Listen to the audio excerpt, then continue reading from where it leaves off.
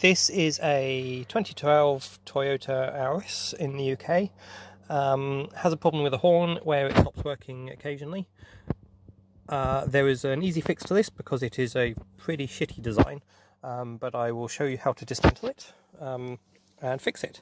So down here there is one hole, if I can actually zoom in, one hole just there, and there's another one on the other side just there.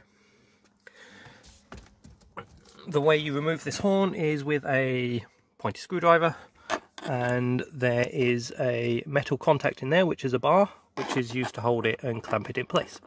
So if you push that in with a screwdriver, you will then pop it out, and I will come back shortly once it's out. The springs have now been released now. It's noisy and a slightly painful process, so I cut it out the video. This bit should now drop down. You will see the airbag connector here. For that you'll want to use a screwdriver and lever up this bit in the middle.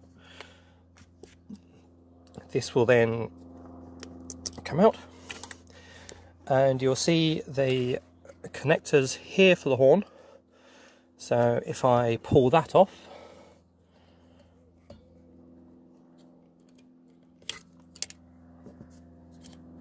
so that's the horn connector, and this is ground.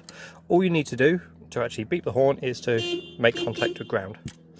The problem here is that there's a spring connector here which is in contact with this bare metal here, which tarnishes.